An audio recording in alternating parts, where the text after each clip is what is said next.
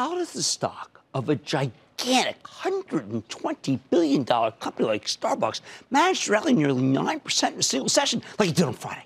Normally, you only get that kind of move when there's a takeover bid. But Starbucks made it happen simply by reporting some spectacular numbers. It was truly a tour de force quarter. How'd they do it? Okay, to get your head around this story, we need to go back a year to the quarter Starbucks posted 12 months ago, the one they just lapped. A year ago, the company gave you some truly not-so-hot numbers. Same-store sales grew by just 1%. And China, their biggest growth market, was down an astounding 2%. It was enough to make you feel that this once great company's best days were indeed behind them. At the time, I had just done a shoot at Bluestone Lane. That's a small, privately held coffee shop chain with its irrepressible founder and CEO, Nicholas Stone. We shot the segment at their brand new, gorgeous Upper East Side store in commemoration of their 5th year in the coffee business. Nick and I spent a lot of time talking about analogies between the beer industry, where the old-time brewers were in decline, eclipsed by smaller, faster-growing craft breweries, and coffee shop space, Starbucks versus Bluestone. The interview was simultaneously a high-five, chest-bumping affair for craft coffee and, yes, indeed, a funeral dirge for Starbucks. But, man, Starbucks did not get the memo. At the exact same time that the coffee colossus was supposed to be dead and buried, then rookie CEO Kevin Johnson was making moves under the rubric of growth at scale that would ultimately allow him to deliver the breathtaking numbers we saw last week. First and foremost, Johnson was his own man. You can't envy anyone who comes in on the heels of the now-retired founder, Howard Schultz. Within the industry, Schultz is a revered figure. Who knew how his former minions would respond to a quiet, low-key, almost anonymous successor like Johnson, especially one who came in from telco tech? I mean, the obituaries for Starbucks practically wrote themselves when a Juniper executive took over.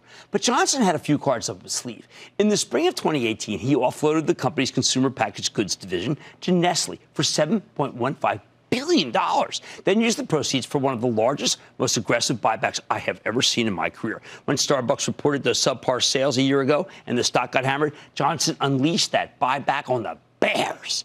The stock was so heavy that I worried that the buyback would have no impact initially. But Johnson didn't care. You know why? Because he was hatching a comeback fueled by technology and convenience. And that's why Starbucks brought in a CEO from Juniper, of all places. KJ, as he's known on the street, recognized that if he could improve digital ordering, if he could solve the throughput problem, if he could make delivery happen, he could then orchestrate a magnificent turnaround, regardless of what the competition was up to. Oh, and it didn't hurt that Starbucks also rolled out some terrific new products across the day, like how about the specialized coffees, and yes, Nitro, which is a millennial, and a Gen Z favorite. I know many doubted Johnson at the time. I didn't. I believed in him, though, because I loved him at Juniper and because he explained that the real issues plaguing Starbucks had to do with making the stores more convenient and hospitable.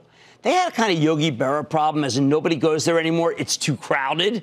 Johnson rolled out all sorts of new technology to make it easier for you to buy his coffee. The result? It all came together. Crisp delivery, better throughput, faster lines, all with the same personalization we're used to from Starbucks.